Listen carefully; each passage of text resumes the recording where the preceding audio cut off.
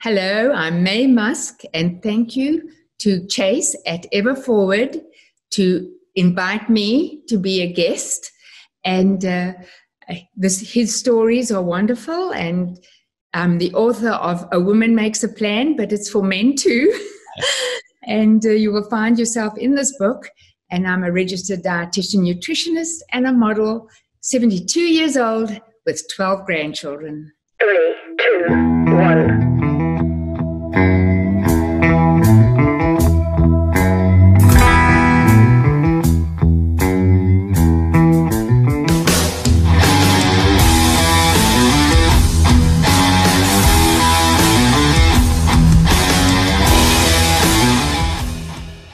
Miss Musk, finally, here we are. Maye.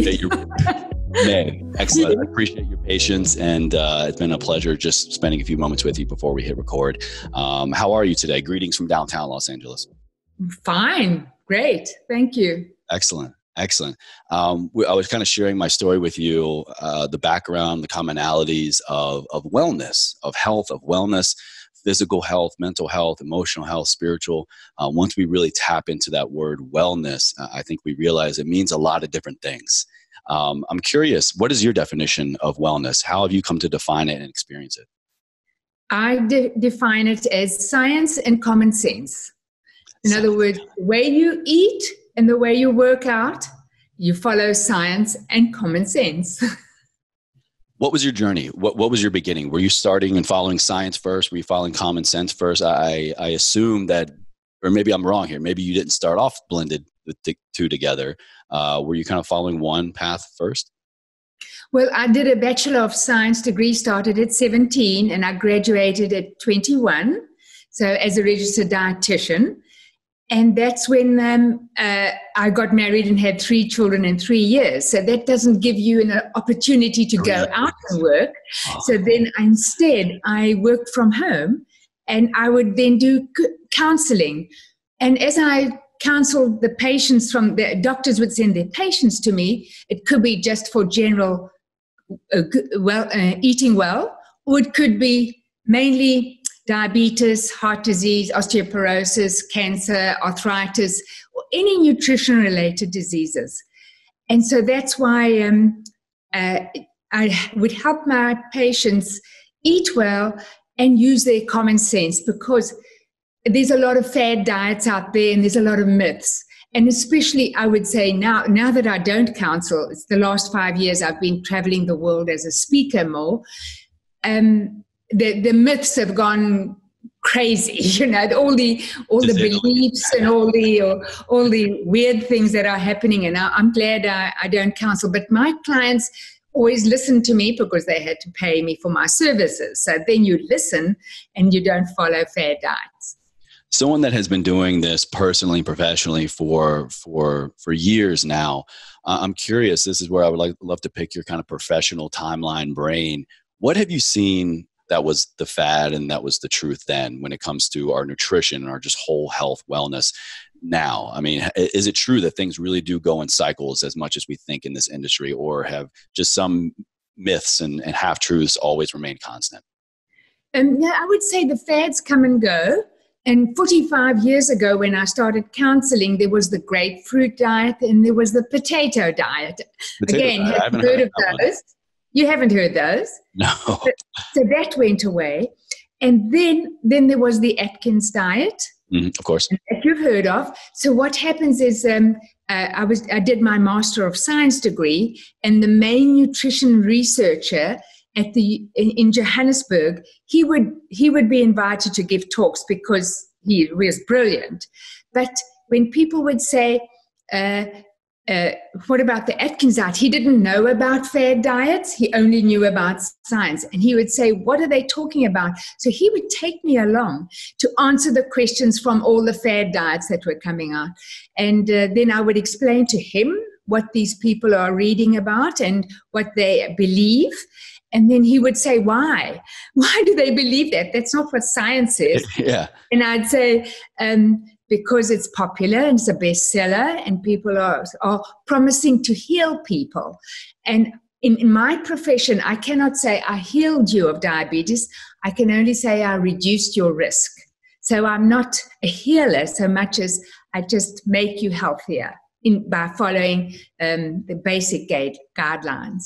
Of course. And we all have a unique origin to this, especially I think people who do it for a living, like yourself. And I was sharing with you kind of my origin story of what I went through and how I found myself studying it and then doing it professionally. What was that for you? Did you go through some kind of health crisis or injury or just uncertainty of, what was in your family? Why health and wellness as a profession? What was maybe that catalyst for you to really get into it, for a living? Well, I was a science nerd, so I was going to study the sciences. And then my father said, you should have a profession after you've got your degree, because I was going to specialize in microbiology or biochemistry, which I love. And then I decided, what is available? And there was dietetics. So then I did 2 years of medicine and then specialize in nutritional sciences. But I had to go to an Afrikaans university, so I learned to speak Afrikaans at the same time. I didn't learn very well. I had to study more in Afrikaans, but I didn't become completely fluent until I did my Master of Science degree at an Afrikaans university when I was 32. After my divorce, I went and did it, and then I became fluent because no one could speak English. Oh, let's go back to that story if we could. You're originally from South Africa, correct? Originally from Canada, and I grew up in South Africa. Okay. That is such a unique perspective. I have been born and raised here in America, but through the military and through my own personal endeavors have traveled the world.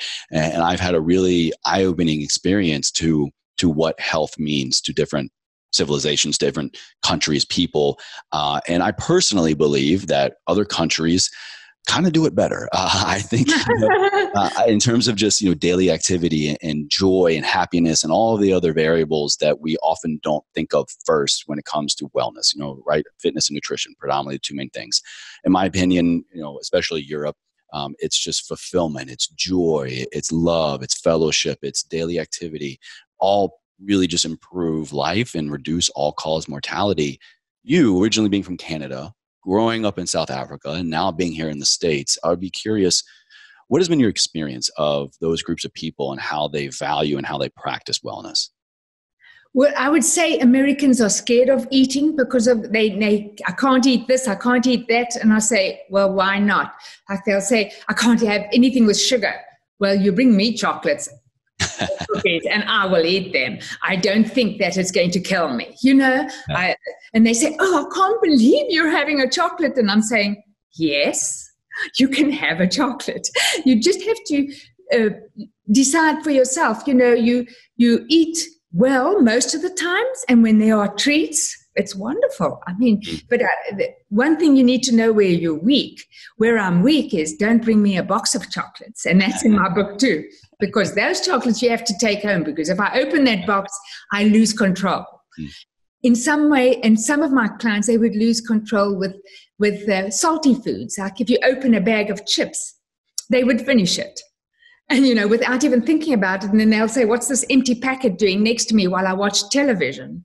And so their trigger foods, what I call trigger foods, would be salty foods. And you cannot have them nearby because unconsciously you will be eating. That doesn't happen in Europe. Mouth. Yeah. In Europe, you don't see that happening. You don't see people just snacking all the time and buying a lot of donuts and, they will eat one croissant. It's funny you say that. Today is actually National Donut Day here in America. Ooh, yum. I know that the health coach knows this because I love donuts. Yum, yes. And there's so many varieties now. So you have to have one of each, which is not right. Hey, very true, very true. And I'll give you a quick recommendation here. If you're ever out and about in Los Angeles in the Southern California area, have you ever had Sidecar donuts? Are you a donut fan at all? I'm not a big donut. I'm more a muffin and a cookie fan. But I try to avoid them because, when you talk about donuts, I would probably try, let me try just 3 different flavors. I would finish all 3. That's the problem. Well, if you're ever in the mood to finish all 3 of a donut variety, they've got vegan and they've got an incredible, I guess you could call healthier line. If you're ever in the mood, highly recommend Sidecar Donuts. Okay, let me explain to you. Vegan donuts are still donuts. They are not healthy. They're not healthy, but if you have a belief system that vegan, that you want to follow a vegan diet, then you can have it, but don't just, they're still donuts. They're not healthier. And then I noticed there's a lot of gluten-free. Well, gluten is a protein that's in wheat, rye, and barley. And there's nothing wrong with gluten unless you have celiac disease. So if you have celiac disease, it's really harmful and it can hurt it will be painful and you will have huge discomfort, and it's really a serious disease. So if you think gluten-free is healthy, if you're gluten-free donut, it's not either. It is. It's just it's a clever marketing, right? And look, at the end of the day, we just want a donut for sure. You know what happened is, the funny thing was when they brought out oils that were cholesterol-free, and I think that was in the 80s, I would say you make cholesterol in the liver. A plant doesn't have a liver, so it doesn't have cholesterol. So when your oil is from a plant, sunflower, olive oil, it will be automatically cholesterol-free unless you put cholesterol into the oil, which you're not going to do. So that's also a marketing strategy. You said two key words a few moments ago around wellness and around decision-making, and that's belief system. And I think when it comes to, I'm just kind of speaking in generalities here and reflecting back on my years of working in practice, belief system, that's really when we got down to fundamental change, when we got down to adherence, when we got down to longevity and setting realistic goals and quantifying success and qualitatively how that feels along the way. It really came down to the person's belief system. And I can say that because I can look back and, the people who had the most success, the longevity in the game, but also me. When I tried to adopt a diet or manipulate my nutrition or training, it was really why. It wasn't just like, this is guaranteed going to give me results, but this, who am I as a human being? Why am I latching on to this belief system? Why am I latching on to this way of eating and training? And what was my upbringing? What have I been brought up to believe of? This is good, this is bad, this is how you eat, this is how you exercise. Would you agree that when it comes to fundamental change in someone's health, it really takes more? It goes peeling into the layers of their belief system of why they're eating, when they're eating, that mindless kind of habit of hand to mouth and chip and stuff it's the habits leading up to that, right? It's the belief systems we have around downtime and eating. Right. When people would come to see me, I would take their dietary history, see what they are eating, why they're eating, when they are eating. Many eat because of stress, boredom, tired, anxious, happy. There are different reasons for eating, emotional reasons. And you have to get rid of those reasons. You need to eat when you're hungry. And when I would say it to my clients, they would say, but I'm never hungry. And I'll say, you have to wait until you are hungry. And then you have to have the right foods around, foods that you enjoy. Because when you have a delicious salad, it's delicious. When you have a delicious slice of whole wheat bread, it's fresh, it's delicious. You don't have to get to that starvation level where there's donuts nearby, I'm going to get those. Sometimes, today, definitely. But then the clients would see me every week and they would keep track of everything they ate, their activity, and they'd have any reasons that they went off their meal plan. And because the meal plan would be there to suit them and with the foods that they liked. And that's what a dietitian does. He or she will go through exactly the foods you like. So, for example, I don't like kale, but if my client likes kale, they can eat kale. And by not eating kale, it doesn't mean that I'm going to suffer. I can eat broccoli or Brussels sprouts, which I enjoy. You have to eat the foods you enjoy and don't have these juices that, it tastes terrible, but it's really good for me. No, that's nonsense. It's not going to work. It may be for a few days, a short period of time for sure, but longevity, no, not so much. If we could, I'd like to kind of shift to another profession that you had and another thing that clearly was fulfilling work for you. So you found health and wellness for your own personal self. You found it to, be fulfilling personally. You began to work in the field. How did you carry over this belief system to honoring the body inside and out in in an industry that often struggles with that, in the beauty industry and modeling? You've had an incredible career doing that as well. And look, I'm not going to pretend or make any claims that I know anything about it other than just outside looking in. But I have to imagine when it comes to eating habits, when it comes to physical activity, when it comes to, external appearance, that industry was more difficult than just day-to-day living. How did you bring these beliefs into that industry? How did you model, no pun intended, wellness in the beauty industry? Yeah, I don't work on a belief system at all. I work on science. So when I was a teenager, I was a size 8 because that was a typical size for a model. And now I'm a size 6 because this is a better size to be. Many models are size 0s or size 2s. Those are the main runway models. Some of them are naturally lean. Some of them have to make a huge effort. I make a huge effort to be a size 6 because it keeps me in good health. However, in my 30s, I went through a stressful time and I ate all the foods I love. And it was burgers and fries and fried chicken and chocolates and a pint of ice cream. I mean, I loved it and I gained 65 pounds.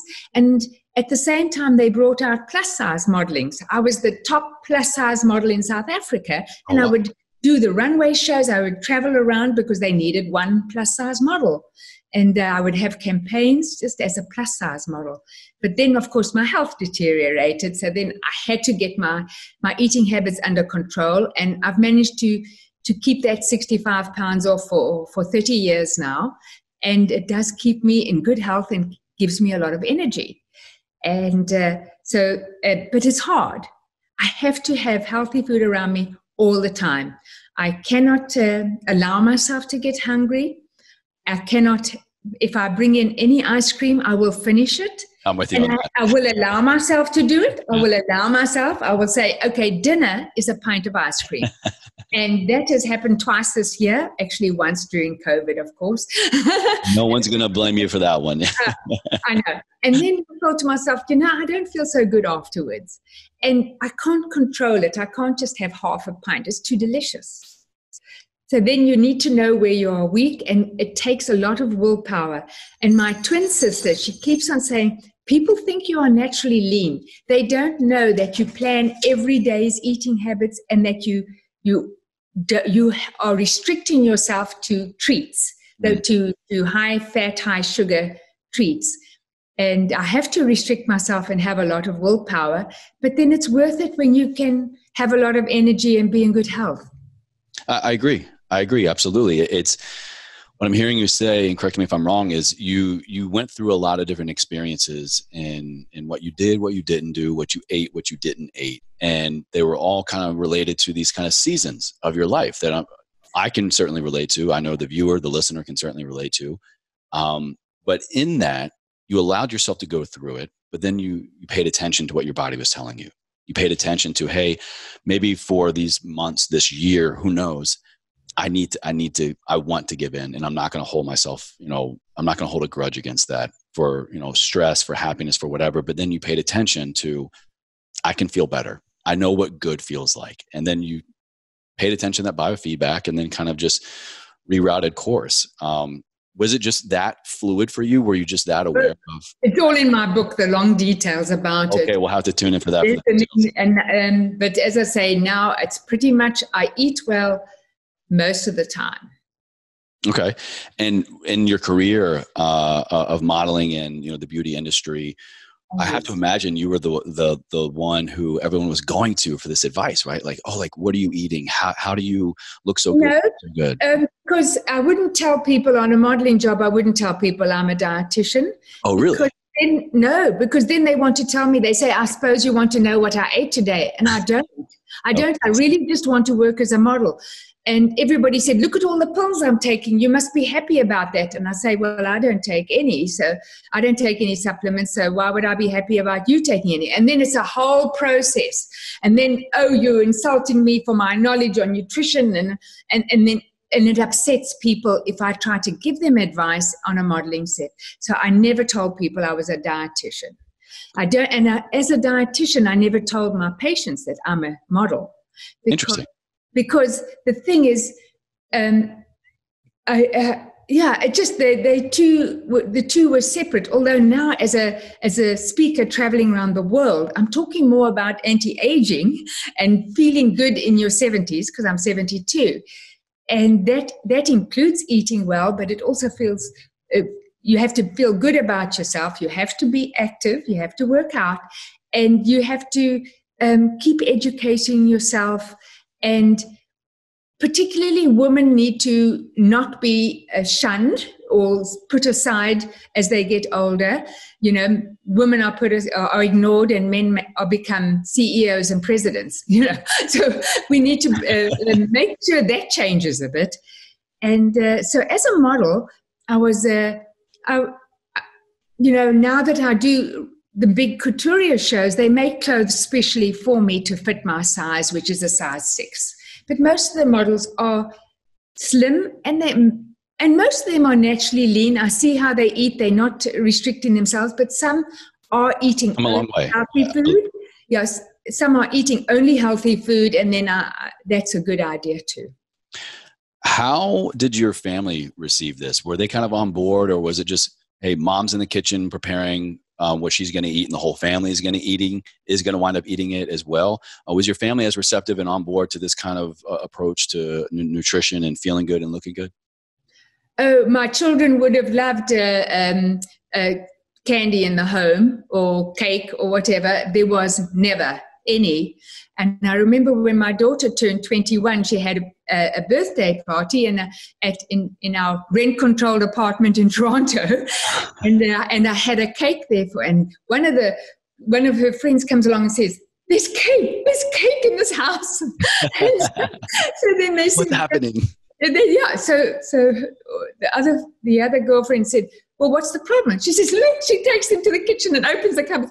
"Look, there's never anything to eat in this home." And she opens the fridge. It's just fruits and vegetables and nuts and bean stew and cereals and milk and yogurt, that type of thing. Just quality food, quality nutrition, quality ingredients. Yes. And I'm sure you would agree with me that when we focus on quality ingredients in all areas of our life, quality people, quality relationships, quality job, quality pastimes, professions, our overall wellness increases. Would you agree? That is exactly like my book. It's all different situations. There's only one section on nutrition and health. Amazing. That section is on adventure. In other words, you need to explore things and find fun and exploring. Up into the unknown. About the Kalahari Desert and about exploring Africa and things like that. And then, of course, I started my business in 8 cities in 3 countries. And I had to rewrite exams. And I did another Master of Science degree at the University of Toronto. And I was a research officer there. So the thing is, you have to explore other things, you know. So that's the adventure side. Then the success side, which is the second section, is entrepreneurship, running your own business, or being happy in your work. If you are not happy in your work, you need to change it, and that's scary. It's always scary to change, but you cannot remain unhappy.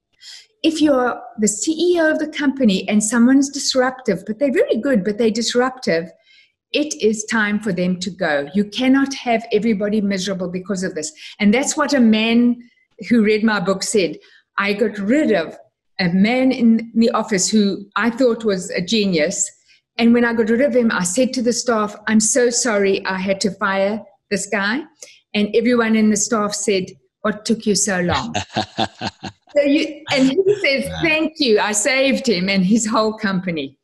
And then my next section would be on beauty. And of course, that's the modeling industry, but then that's more for women, about how to dress well, how to walk tall. Well, for men, walk tall, become confident as well, but also makeup and hair tips and wardrobe tips.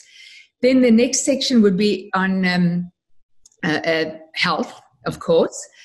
And the fifth section, I've even, oh yeah, it's all about my family. I'm saying, what am I forgetting about family, how I brought up my children, teaching them exactly the same as what my parents taught me, to be independent and be responsible for your actions and do good for people.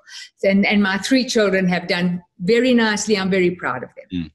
No one, I think, would disagree with you there, which actually brings up another question. I'm so sorry. We have around 5 to 7 minutes before the next interview. So if you have time for 1 or 2 more questions, I would really appreciate that. Absolutely. Can do. Let me ask one more question, and then we'll get into my final question I ask all my guests.